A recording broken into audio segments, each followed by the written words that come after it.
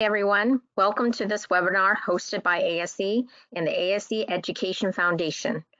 I'm Kelly Tran, as Dave mentioned, Assistant Vice President at ASE. I want to welcome everyone joining us today. We know that all of you are interested in learning as much as you can to help keep your skills sharp. Sometimes a review of fundamental techniques can pay off big when it comes to those skills. That's what today's session is all about. Now, joining us live from Ajax, Ontario, Canada is Gordon Wry, Technical Instructor at Axalta Coating System.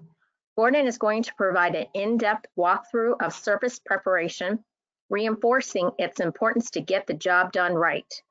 Okay, Gordon, thanks for presenting today. Over to you. Perfect, thank you very much. Let me just minimize my screen here so I can clear this out a bit.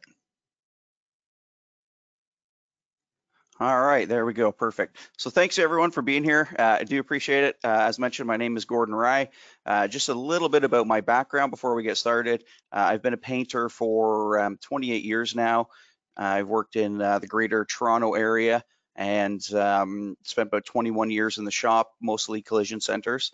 And the past 7 years has been with Axalta as product specialist and training instructor. But what we really want to talk about today in this webinar is we want to cover, like they said earlier, the basics, right? We want to talk about surface preparation. Because one of the things that's important is you can be the best painter in the world.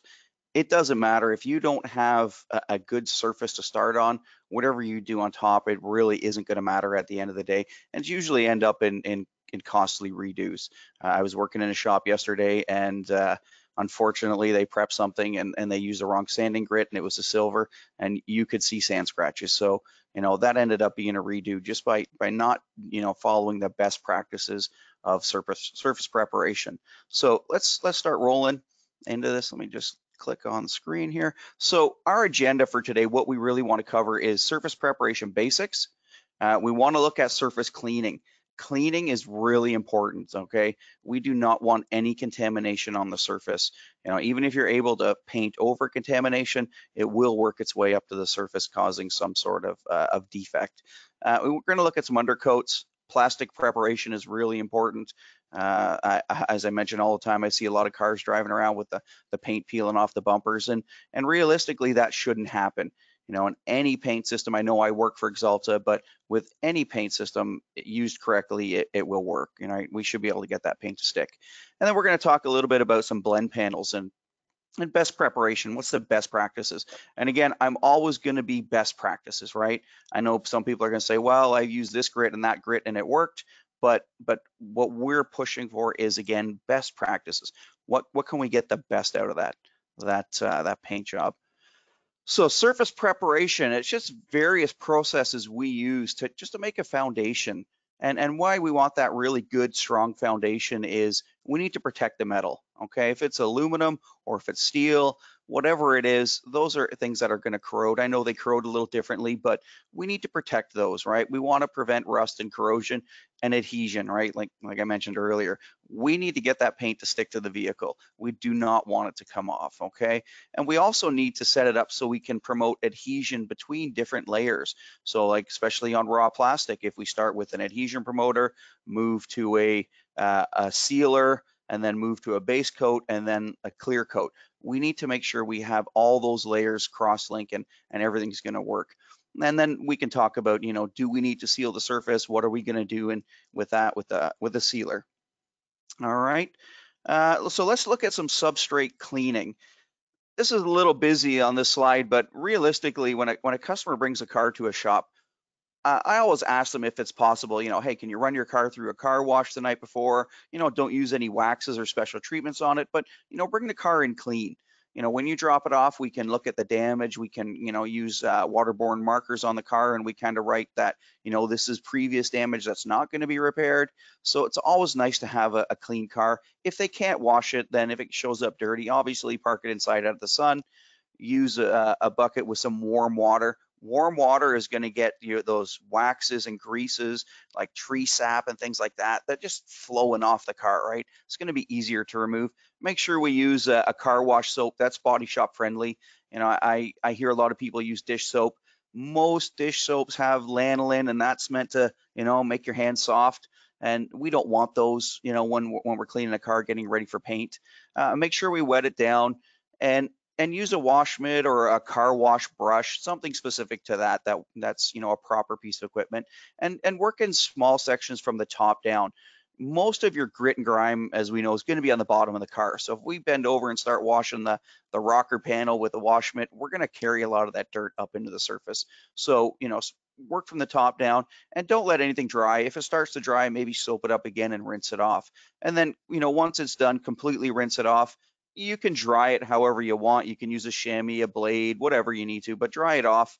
I like to take an air blower and go around the like, you know, moldings and mirrors and door handles and blow out any of that air, or sorry, that water that might be trapped in there.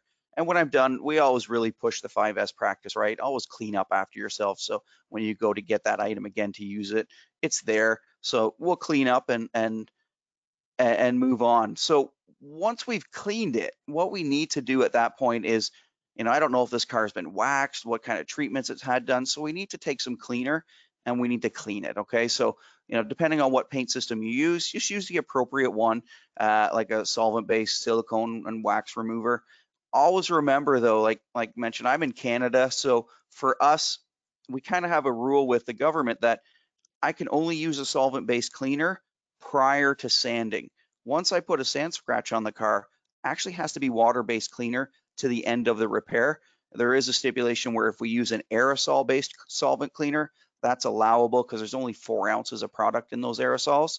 So, you know, that's just a way to get around that. But always check with the regulations on whatever area you're in to make sure you're within code. And we always recommend a pump and spray bottle. You know, the days of the technician just having a rag in his hand, his or her hand, and dumping a bunch of product on that, I'd say 80% of it ends up on the ground. So it's wasteful, you're emitting VOCs. So pump and spray bottle is a really good thing to have. And then work in small areas. But the one thing we want to do is use 2 rags. We want to be able to wipe it on, and then we want to be able to wipe it off, okay? If you don't wipe it off, a lot of cleaners have heavy detergents in them. And if you don't get that detergent off, it can become something that will disturb the finish when you go to spray it down. Okay, and especially with waterborne cleaners, they have glycol in them, and it's fine to use as long as you remove all the liquid from the surface. Okay, so remember, just wet it, work in small areas, and dry it right away. That's the best way to do it. And if the rag gets soiled, you know, you can end up spreading contamination. So if it gets really dirty, you know, get a new rag. We don't want to spread that stuff around, okay? And again, like we said earlier, you know, return all items to their place. So when you go to get them again, they're there. Okay, if you have empty pump and spray bottles, fill them up at that time. So when you go to use them again, it doesn't slow you down. All right. So body repair is another thing. And I'm a licensed auto body painter in Canada. I don't know if there's you know, people on the call from Canada, but here it's a little different. We have to have an actual license to do body repairs if you're going to straighten a frame, anything structural. So I'm not that guy. I'm the paint guy, but I have done a lot of repairs where someone has sent me body repairs, and this is right here a great example of what some people deal with. Like, and this sand scratch is in your polyester putty. So this is, say, where someone's fixed a dent and they've used a little bit of polyester filler and they've sanded it out, and now it goes to, say, the prep department, and they're going to have to, you know, start the refinishing, feather edging, and all that before primer. If we look at the first one, that's P36 grit scratch. So that's 4 to 5 mils of depth. Okay, like I can't even do anything with that with primer. All right, the next one we move to is P80 grit. Now we leave a scratch that's 1.5 to 2 mils. And yeah, we're getting in the zone that maybe I could put some primer over that. My chance of burning through and exposing the body filler, that's going to be pretty good at that point. But if I just, or the technician, because again, I'm not the body guy, but if the technician just moves up to P180 grit, now you're going to leave a sand scratch that's 0.75 to 1.25 mils. That is going to leave a lot of primer on top, and it's just not going to soak up all my primer. So it's going to leave me the best repair possible. And I don't know about other paint companies, but our guidelines with Axalta is we should have 2 to 3 mils of dry film thickness over top of polyester filler. That's going to give us the longest a holdout for that repair. And if we think about it, and just picking one product, for example, one of the primers I'm familiar with, realistically, we're going to spray, I don't know, 6 or 7 mils wet. If we do 6 mils wet, that primer has a solid content of 47%. So what that means is 53% of those 6 mils, for example, is actually going to evaporate during the drying process. So I'm left with half. So I'm left with, out of 6 mils, I'm left with 3. All right, so if I've got a 2 mil scratch depth, I'm left with maybe a mil over top of my primer. So that's really what people don't think about. So we really need to be aware of that. And reading the technical data sheets, very, very important, because it actually spells all that out to you on those sheets. So whatever paint system you're using, go to their website, you know, their technical data sheets, you can download them, you can view them. I highly, highly recommend reading them. They're very, very helpful. But this is a great example, this slide here. In the center, you see the little blue arrow, and you see on that panel, you can see the sand scratches where, you know, they're a little too deep and the primer has sunk down a little in the paint and the clear, and now that's exposed. Could I wet sand and polish that? I might be able to and make it disappear. I might burn through. So again, that might be a redo. And that's not something you want to hand the customer or have them come back like, you know, 2 weeks later and say, hey, this kind of looks funny on my car now after you repaired it. So how do we avoid that? And these are great examples here. So, you know, number one here, so diagram number one, that's basically showing, I don't know, I'm going to say a 36 grit scratch, for example, okay? It's very deep and there's air within that scratch. If I look at example 2, what we've done is we've done our feather edging and our sanding and cleaning, and then we've put primer over top of that. And by putting primer over top of that in diagram 2, is we've actually compressed that air down. And now that air is actually holding up some of that primer and not letting it get to the bottom. And everybody says, hey, you know, how much can air hold up? We always use this in our class as an example. Well, your car has 4 wheels on it, and I don't know how many PSI are in each wheel, but they're holding up average 2,000 to 3,000 pounds of weight. So compressed air can hold a lot of weight. So when we go to diagram 3, what happens is we've sanded our primer, we've taken it in the booth, we've sprayed it, and that air is still trapped under there. In diagram 4, as time goes on, that air will migrate to the surface. It will not stay down there. And that also is the same with solvents. So if you prime it too quickly between coats and you trap some solvent in there, it will do pretty much the same thing. So now once that air evaporates, in diagram 5, there's nothing there to hold it up. So down goes the finish, right? So that's where we get those marks. So just by taking a little extra time and putting a smoother, more refined scratch on your body repair, you're going to have a more resilient finish that's going to last longer, less sinkage, and it's just going to look better all around. Okay. Let's talk a little bit about feather edging. When we feather edge, you know, and I don't know how many technicians on here are, you know, in the body industry, so I'm just going to elaborate a little more. Is feather edging is what we want to do to the edge of where we've ground down the paint to do a body repair. We need to smooth back all the different layers to have a very gradual taper to prime on to help, you know, straighten everything out and make it look just perfect. So what we want is 3/8, which, you know, equals about 10 millimeters between layers. And you're going to see the E-coat, which is the black surface there. And you can see where it's burned through to a bit of the metal or aluminum, whatever it may be. And the next darker gray one is our OE sealer. So they use a sealer, or sometimes they'll call it like a primer sealer at the factory. And then we go with our top coat. So we're looking for probably about 10 millimeters. From your E-coat to your sealer, you're probably not going to get 10 mils because most E-coat is like 0.4 to 0.6 mils in film thickness. So it's not, you know, you're going to have a hard time there. But as long as your other layers are pushed back, and really what we want to do is if we're feather edging, we want to work in towards the repair. So, you know, instead of feather edging and working outward like this, what we want to do is take our sander and work inward towards the body repair. And that's going to help us, okay? And obviously, if we are going to put a solvent-based product over top, our base coat that's there is our most sensitive area because usually it's not catalyzed, it doesn't have a hardener in it, okay? So this is where we're going to have a poll question. So let's open up the polls. Once that's opened up, I'll read the question. All right, there we go. Let me just see this. So our first question is, when preparing a repaired panel, which grit of sandpaper should be used on the feather edge to remove 320 grit scratches? And we didn't really discuss this. So your answers are A, P400, B, P600, C, P1000, or D, P1500. So just take a good guess at it, and let's see how many of the polls we can get. How many people can answer? Hey, Gordon. Yep.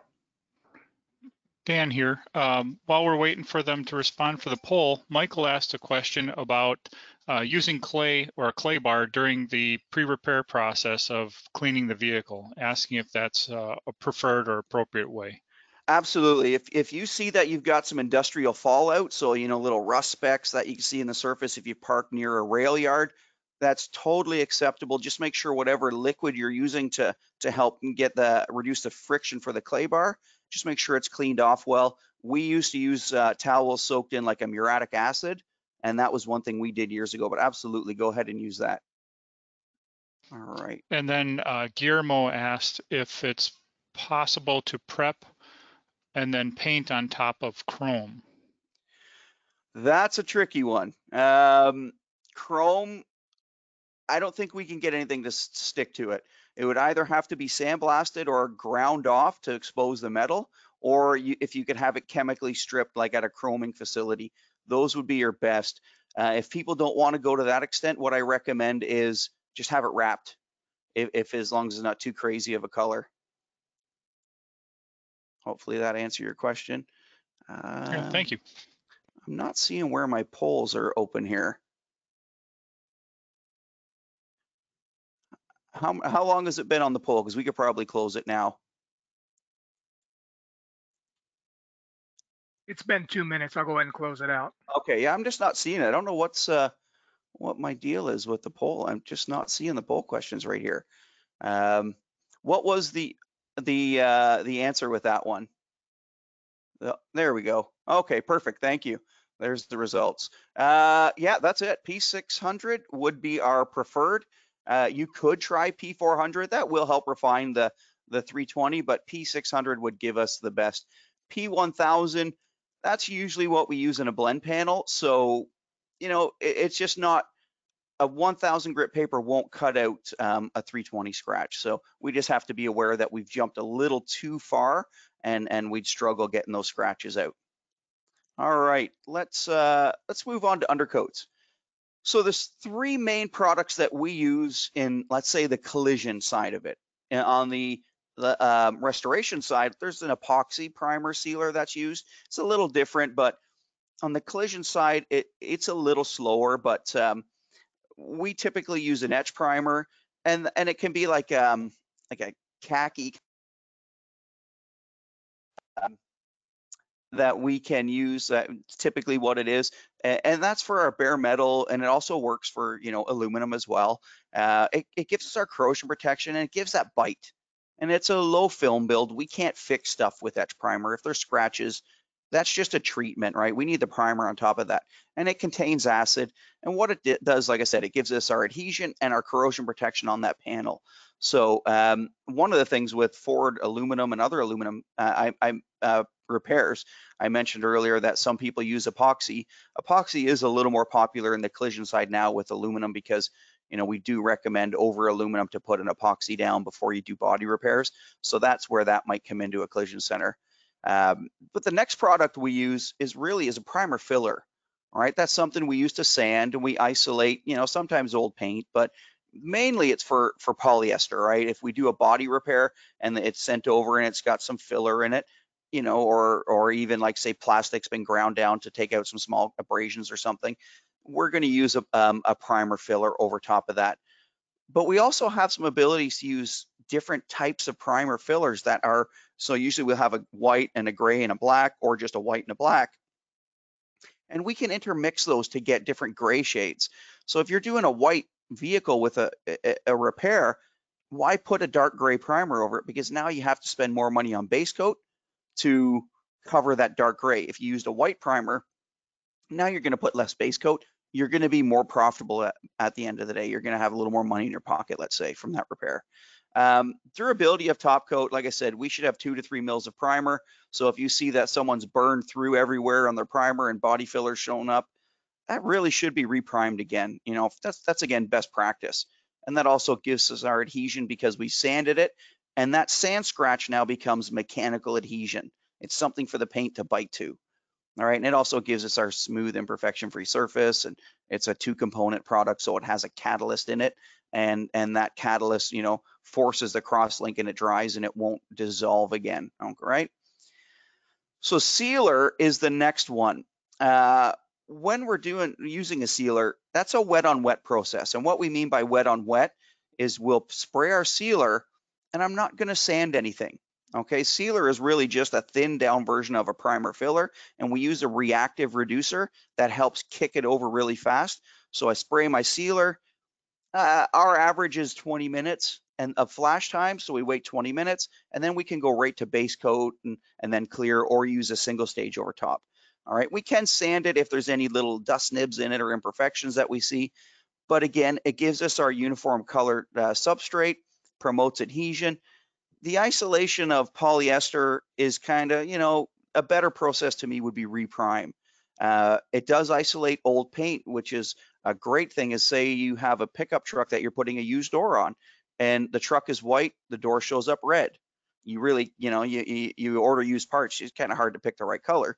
So rather than just sanding it and spraying it white with a whole bunch of base coat, we could put a coat of sealer inside and out that's white. And sealer is much cheaper than base coat. So, you know, that's going to help us there.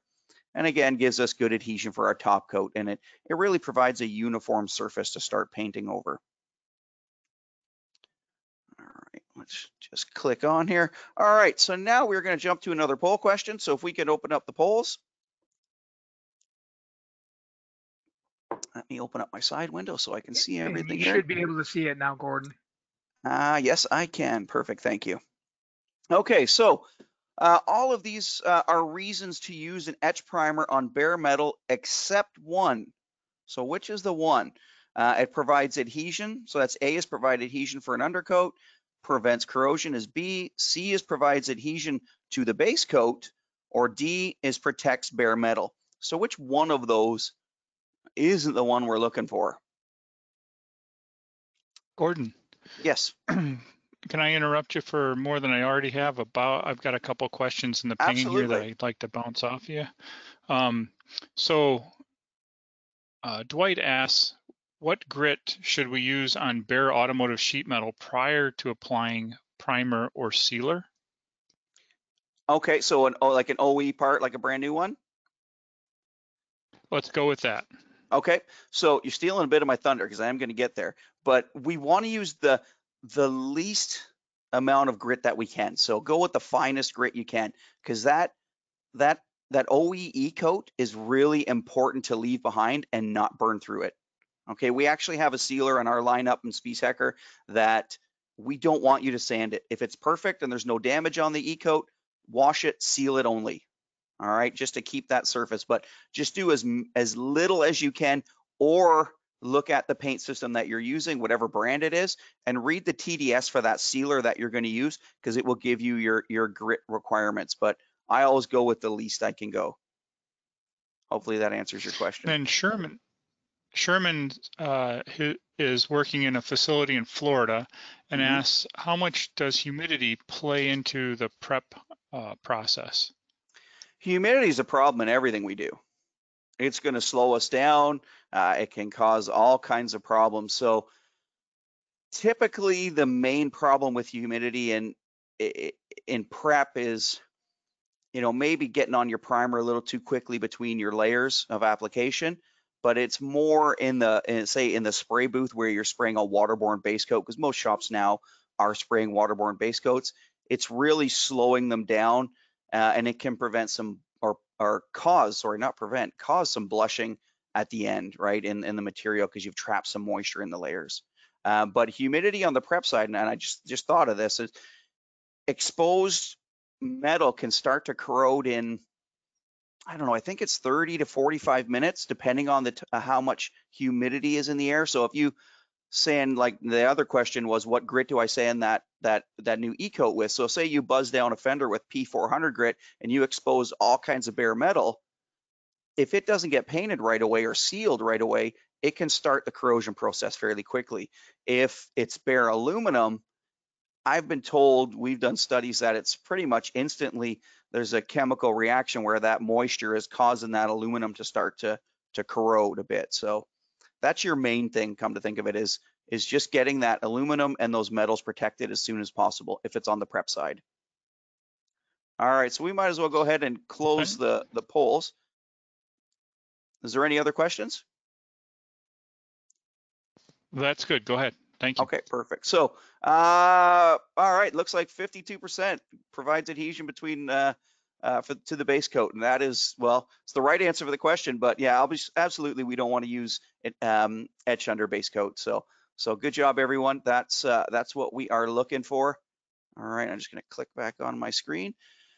And we are going to look at the next slide. So this in the lower right corner is a door that's been repaired, it looks like, and then we have a fender next to it that's a blend panel. Okay, so what the main thing we need to do is inspect that body job first, right? And it's not that we want to nitpick at people, but we just don't want to slow down the process. And the shop I was in the other day, they just weren't doing this. And then when we get through the prep process where it's primed and blocked, we start noticing deficiencies so we take a little time, look for pinholes in the body filler where you've had a little air entrapment and then it's been sanded through and exposes a little bubble. You know, look for those. Look for deep scratches that maybe are, that aren't 180 and your primer's not going to fill. So if you have a few little pinholes, yeah, I'll fill them myself. I'll use a little 2-component glaze. I really like to stay away from those putties in a tube, and most of you that are in the industry know what they are. Just lacquer putty. They'll shrink eventually, so they're not the best. If you can use a 2K putty, use it. Something with a catalyst is going to be the best. But if it's not good enough, send it back. It's cheaper to send it back and have it done than it is to try and push it through the system and repaint it later, okay? So if we do have some minor pinholes, like I said, use a 2K glaze, spread it on, scrape it off. I like to take a little bit of sandpaper and a block, maybe just scuff the edges just to make sure it's smooth again. What we need to do though is take some 180 grit, and where those lines are, you can see in the top and in the front of that panel, we need to feather those back. I would put some tape on that fender to protect it from sand scratches. It's a nice clean panel for blending. I'm just gonna, make sure I don't scratch it all up. And we need to start with 180 for our initial sanding. And then once we've got our feather edge back, and again, we try and get 10 millimeters or 3/8 of an inch on all the different layers. Then I'm gonna go to 320, and I'm gonna try and cut all those 180 scratches out. All right, and that's going to just be the best overall for what we can do in that repair. All right, so now at that point we can change to 600 grit, and then we can start cutting out the 320, and we can back sand a little further on the panel with 600 grit, so our overspray from our primer will bite in and has something to stick to. Worst thing we can do is spray primer over it and actually go past our sand scratch and onto unsanded product. That will have a adverse effect when we're done, right? If it's not sanded off or cleaned off. At this time, I can say, you know what, hey, I'm sanding, I'm dusty, let's do the blend panel. So at that point, what we can do is take a gold Scotch pad, and people always tell me, and again, I'm best practice all the way. So people say, hey, I use a gray Scotch pad and it seems to work. Does it work? Yeah, you know what, I know people that do it every day, but could we do a better job? Yeah, we could do a better job, and we could use gold. So if we look at Scotch pads, a gold is 800 to 1,000. Gray is P500, P600, and red is P320 to P400 equivalency. So let's use the gold in those areas. And we always like to get the edges first with our gold Scotch pad, so then I don't have to push that dual action sander with P1000 too close to my edge and cause a burn through. All right. Then we want to clean our surface and then apply etch primer as we would, and it's usually one coat, and there's a flash. And then at that point, we would, return all our items to its normal place, and then we would add our primer filler at the same time. Okay, so this is just an example of a feather edge, and you can see they've went 320, then they've gone 600, and they've gone back a little further on that panel. I personally would like to see it a little further than that, but that works for me. What we want to say is don't jump more than 2 grades when feather edging, right? So if you started with 80, which is a little aggressive, you go to 180, you want to go to 320, right? If you went to say 600 from 320, it might be a bit of a problem, but in this case, we're going to put primer over that. So cleaning up your feather edge with 600 is okay, because again, there is going to be primer over it. All right, so there's our bare metal, our little bit of body filler, everything's feather edge. We want to make sure we clean it before we put primer. Just blowing it off with air is not good enough. Let's take some cleaner and clean that off. And then what we're going to do now is use our etch primer, right? Whatever your system calls for, use that product. Just make sure you're mixing it correctly, and make sure you're following the flash times, all right, as recommended by the TDS of your product. It's really important because these products always work. It's us, and again, I have 28 years of spraying. I can look back and I can pretty much blame any mistakes on myself, right? I just didn't follow the flash time. I was in a hurry, that's my excuse, but if something blows up on you, it's usually us pushing it a little too hard. So in this case, if you're using our product 22880, it would be a 15-minute flash time. All right. So once we get that on there, try not to soak the body filler. You're going to get some overspray on the body filler. That's okay, but just try not to just, soak it. So this one example now, we've waited our 15-minute flash and we've made our primer filler, and we're going to do it in 3 coats is what our system recommends. But as you can see, the first coat on this one is very wide. That's the darkest gray, okay? So we've gone really wide first, and now the second coat is after an 8 to 10 minute flash, we're kind of stepping in a little bit. And then after 8 to 10 minute flash again, we're gonna step back in even further. So that last coat really ends up over your repair, okay? And that's our outside in technique. And it doesn't matter whose primer you're using and what paint company, that's the best application, okay? And we're going to discuss a little bit in the next slide or two on why that's the best application. All right, so after that's dry, you've either baked it or used an infrared lamp or let it sit for 2-3 hours overnight, possibly. We should always use guide coat. All right, guide coat is just graphite powder, and what that does is goes down into all the imperfections, and when you start to sand them, it makes them visible. Okay, so then we can identify defects before we get them in the booth. So this is your inside out, okay? This is what most people do when you go to prime. And if you look at the picture, the light gray down in the lower right corner, that's our first coat of primer. And you can see the little bumps, that's kind of your dry overspray edge, okay? So we spray that, we create a little ring of primer, dry spray around it. We give it 8 to 10 minutes, we spray the next one, which is a little bit darker gray picture. And we've done a little blow up there to show you that now that primer overspray got a little thicker, and what's happening is the viscosity is changing. As that catalyst is starting to react with the temperature in the reducer, it's starting to thicken a little bit, okay? So what happens now is as it gets thicker, when I put the final coat, which is the darkest gray, I'm not allowing any primer to actually make it to the substrate over top of that overspray. So that's poor adhesion. And if I do knock the surface off and I expose some of that dry texture, I could possibly show up my paint job as well as like a halo is something we like to call it. Okay, so that's not the greatest way to do it. Again, we always have a way that we can do it better. This is really how we recommend to do it. So the darkest gray, we're going to do it in reverse here. The darkest gray is going to be our first coat. Okay, we leave our overspray on the outside now. Then we're going to do the next coat, which again leaves the overspray on the outside. And you can see the droplets are starting to get bigger. The primer's starting to thicken up. And then now the third coat, our droplets stay on the outside. So I'm going to back up one slide. On this slide here, our thickest edge of primer is on the outside, and that's shown by our droplets, right? Those are our biggest droplets, okay? That's going to be hard to sand out. You're going to burn through. It's just, if it's a black vehicle that you're painting, having the right angle, you could see that distortion. If we do it this way, our thinnest edge is on the outside, and our thickest film build now is on the inside where our repair is, where we need it to be. Okay, so doing outside in has so many benefits. All right, I want to make sure we keep on time here. It's Friday afternoon, I know, so let's open up the polls again for another poll question.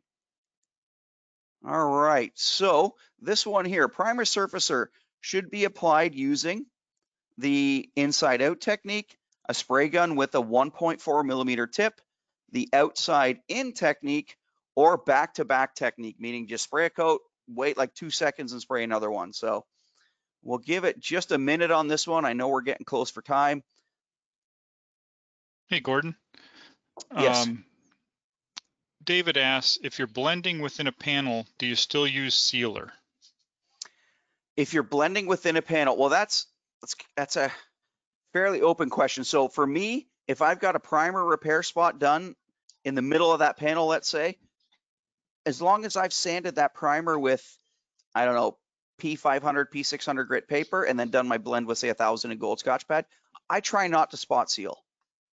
I try and stay away from sealer as much as possible, unless it's a new panel, you know, a new bumper cover, or say a used panel that's a different color. I know a lot of people spot seal, but the question you're asking is that, you know, if you put that sealer on now, what's happened is and you're trying to do an in-panel blend, you're going to eat up some of your blend room, right? And so now that smaller repair that you can try and make now becomes bigger and bigger, and it adds cost to the job as well. So, you know, depending on what paint system you have, if they require certain gray shades or your colored primers underneath, always try and get the primer to the point you don't have to seal it. All right, the least amount of time we can spend in the booth, the better. All right, hopefully that answers your question. Again, my email address will be at the end. I'll leave that slide up for a bit. You guys can reach out to me. Anybody that has questions, you know, send me a message. So let's close the polls. And so we had 67% said the outside in technique. That is fantastic. That is what we're looking for. All right, let's keep moving on. I know I'm running a touch late here. All right, so let's talk about sealer.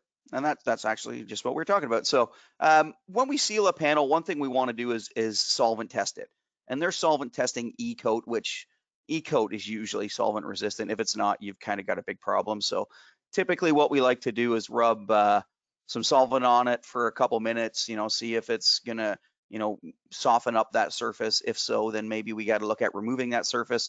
But one thing we want to do on a new E-coated panel is inspect it for damage, right? If there's damage on it, send it back to body, you know, have it fixed.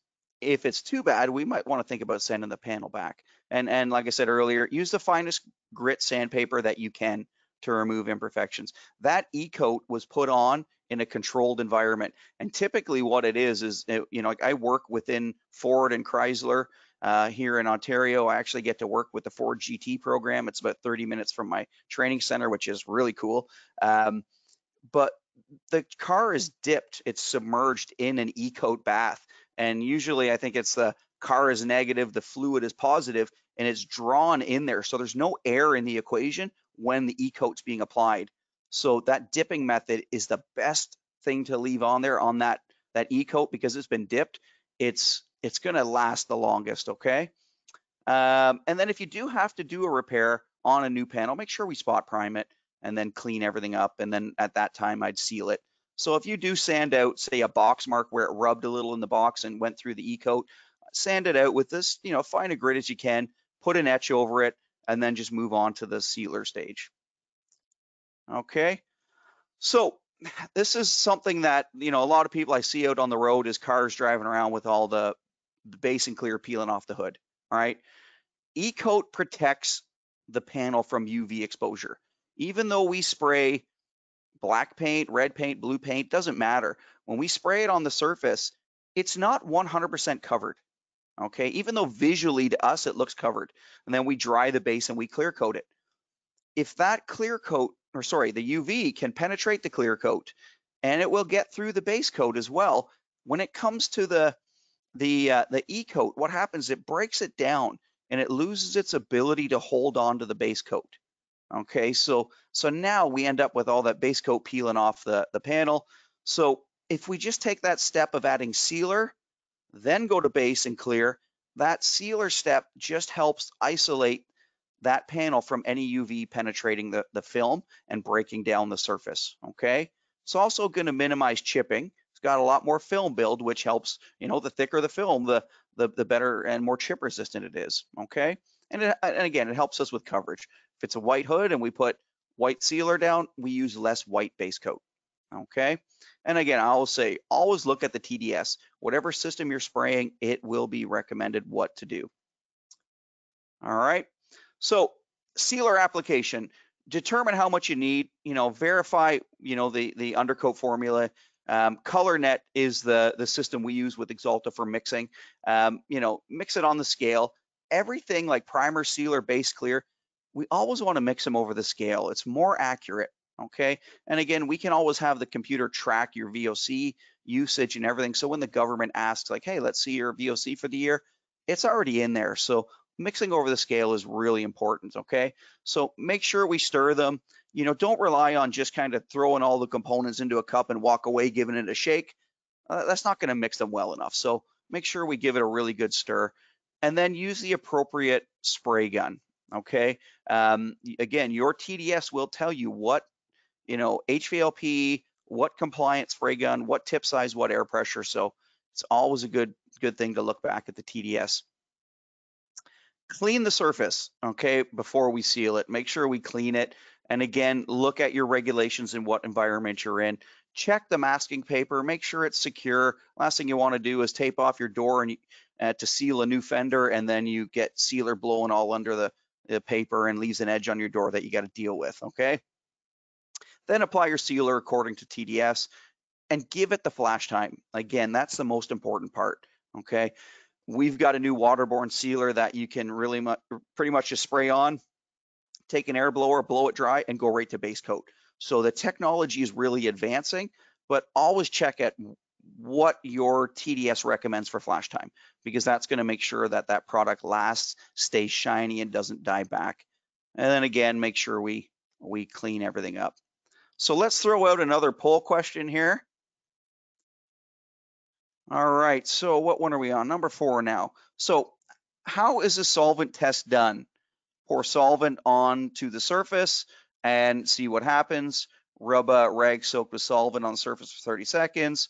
Rub a rag soaked with solvent for a minute, or put solvent onto the surface and rub it with a scuff pad. What is our best answer there? Now we're going to give this one 1 minute and we'll close the polls. What time do we have here? Oh, it's 4:45. Gordon, Yes. There was a question related to a few questions related to solvent, asking what the definition of solvent is.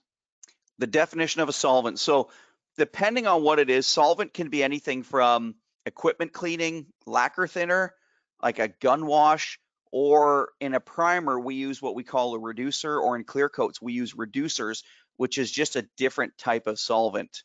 All right, like I'm not a chemist on my end, but you know, solvent can be so many different things, unfortunately.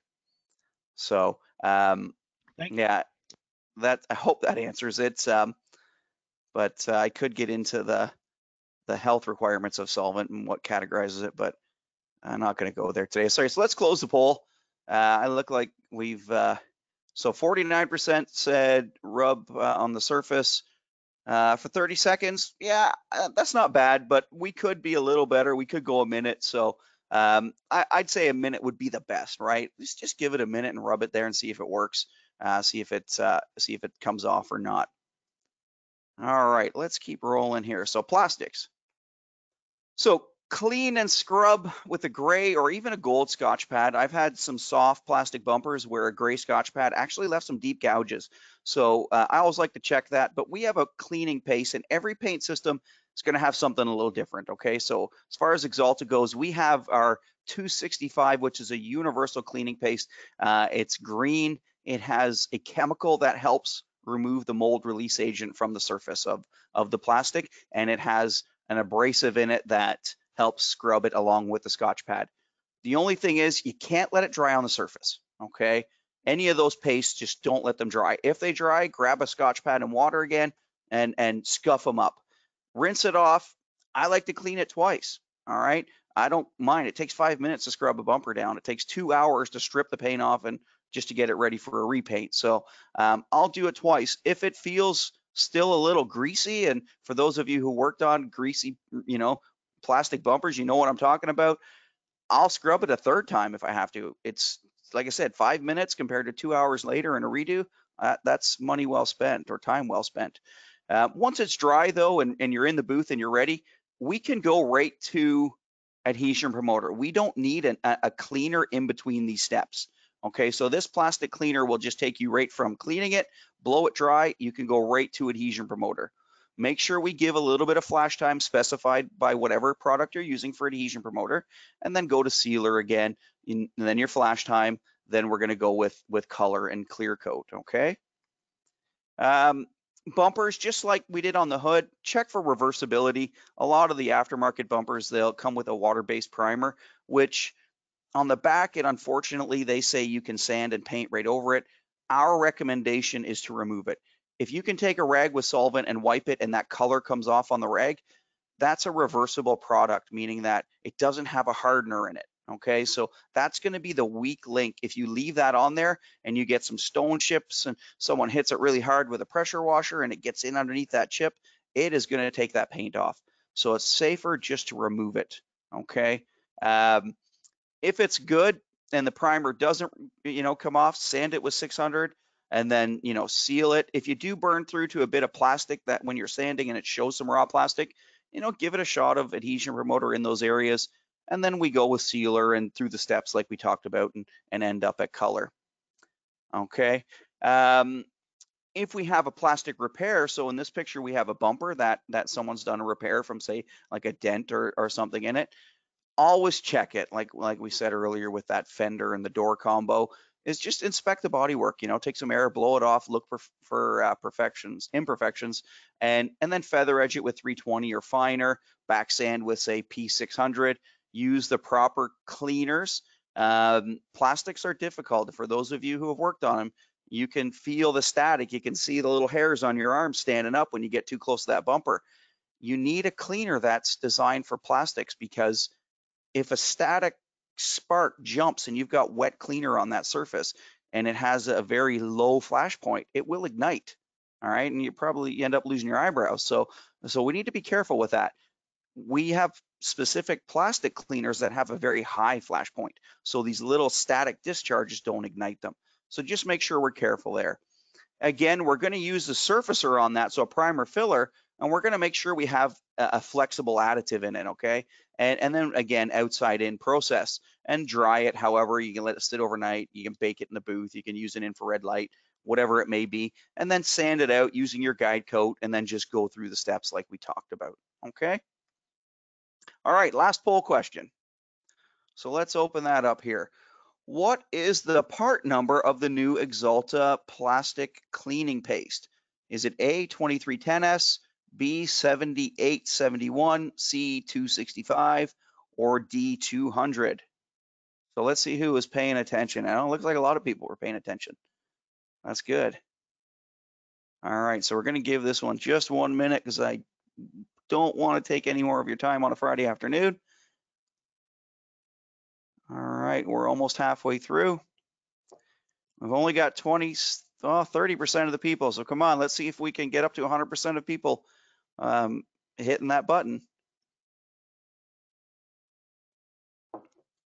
All right, that's a good jump. We're up to 42 now.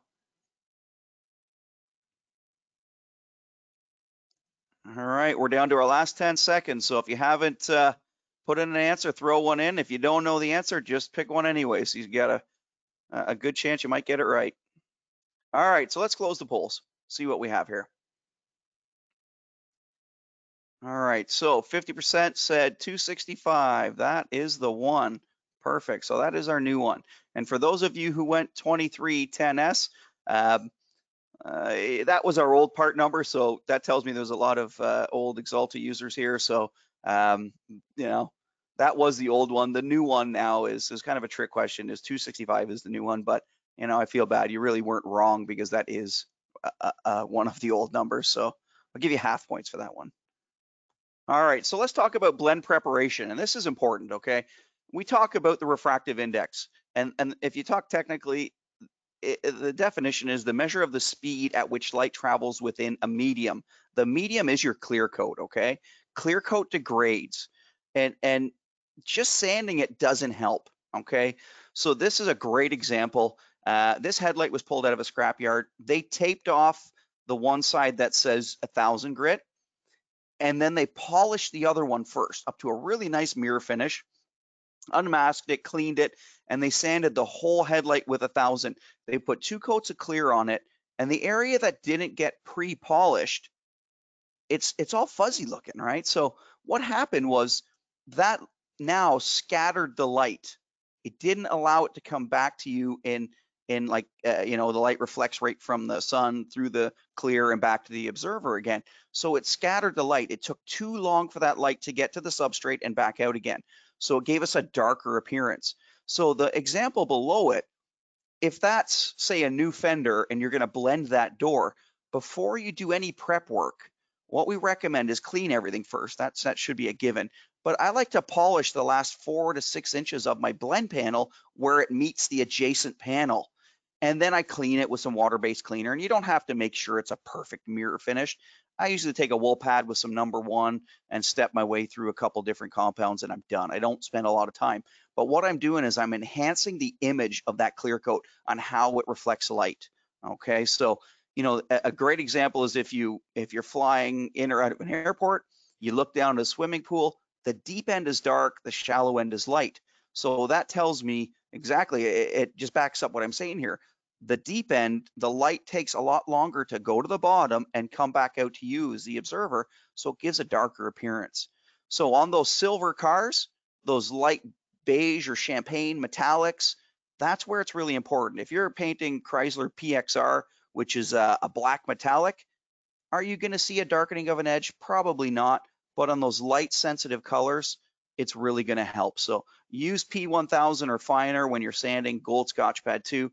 But this is just a little trick it's kind of, I've had problems with it in the past and I learned how to correct it, and this really is the way to correct it. If we look at our blend preparation, how do we get a panel ready? So this is an in-panel blend, and we had a question about that earlier. If I can get that primer sanded in P500, P600, I'm just gonna skip sealer altogether. If I don't have to put it on, I'm not doing it because it takes time, it takes money, material. I'm gonna go right to base coat. So what I'm gonna do is take a gold Scotch pad. I'm gonna get all my edges. Obviously, we would have removed the door handle and the mirror and had it all taped up. Then what I'm going to do is after the gold Scotch pad is done on all my edges, I'm going to take a dual action sander with P1000 and just get the rest of it. Okay, so the primed area is P500, P600, gold on the edges, and then P1000 in the middle. Okay, and always remember that the heavier and more coarse the scratch, the more time light takes to get to the bottom of that scratch and back out to you as the observer. So we can end up with this problem again, where we have a little darker on one edge. So P1000 is the ideal scratch to use on that, okay? All right, so I'd like to thank everybody for being here. This is my email address. Please feel free to reach out to me at any time with any questions. If there were any questions, we can take a couple minutes and answer those.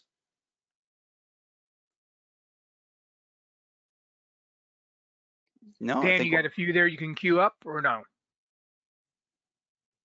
Sure do, Dave. Oh, that's Gordon. good. Yes. One of the gentlemen's Ross, he asks, what would Axalta consider the definition of a break point for the paint? He's considering the warranty applications for paint surfaces. Yeah, good question. So a break point is something like the newer cars, like when I started painting, you know, the quarter panels all rolled into the roof, and you know, now we have those break points where we have a molding. We would consider that somewhere where we can tape a hard line and have, like, you know, our break point, right? Like, I guess the greatest example is someone paints a quarter panel, but they don't want to go up over the A pillar and down to by the windshield, so they try and clear blend it up the A or the C. Well, it depends. I guess it would be C pillar. that's so realistically, to answer the question, it's anywhere you can tape an edge and where say it rolls under to an adjacent panel. But yeah, warranty standards on Axalta is you have to go right to an edge. Hopefully that answered the question. Jeremy asks, and there's a couple questions here related to this, but what is the best way to remove E-coat from a plastic bumper if it's not catalyzed E-coat? Have to have a safe, again, a plastic cleaner that is for plastics, right, with something with a different flash point, and you have to physically just soak it with that cleaner, get some, respirator, some eye protection, and some gloves, and just strip it off with a solvent. All right, like if you grab like a regular, like just gun wash or something like that, you run the risk of a static discharge and having a flash fire. So I know Bloomco, there was a company called Bloomco that made a specific chemical just to strip that water-based primer off. So that's something they can look into. The company was called Bloomco. And I don't know what the product number is, but that's a good question because nobody wants to strip primer off a bumper, especially like a reversible primer. It takes a lot of time. It smells. You've got big, heavy gloves, respirator on. I always push back and say, hey, can we get an OE bumper, or can they price match so we don't have to do this? All right, like let's start with a little better foundation. Hopefully that answers that. Yes, well done. And then related to that same deal about plastic bumper, Yep. Is it necessary to use a flex additive in the clear coat when spraying on a plastic bumper? That's from Roosevelt. Yes, absolutely. Anything that's flexible is going to move. I'm just going to start right from the beginning. If we do a flexible bumper repair, say it had some damage, and they use like the plastic repair kit, that repair is now flexible. If I put a primer filler, again, that has to be flexible. It has to be able to move with it. Base coat, very low film builds with base coat, especially waterborne. You're in the 0.8 to 1 mil thickness on average base coat. That's naturally flexible. Okay, so when we go to a clear coat, now we're in the 2 to 2.4 mil range. We need that flexibility. Okay, so everything along that, even the sealer, if you have to seal it, they all need to be flexible. Because if you back into, say, a curb or something like that, or here where I am in the winter, it's minus 42 Celsius and you back into a snowbank. If everything bends except the clear coat, you're going to see like what I call spider cracks through it. You're going to see all these little cracks show up in the clear coat. So we can prevent that by putting a flex additive. And I'm a big fan of flex additive because it's also like a retardant, right? It slows down your dry, and it can help your distinction of image, so your gloss level.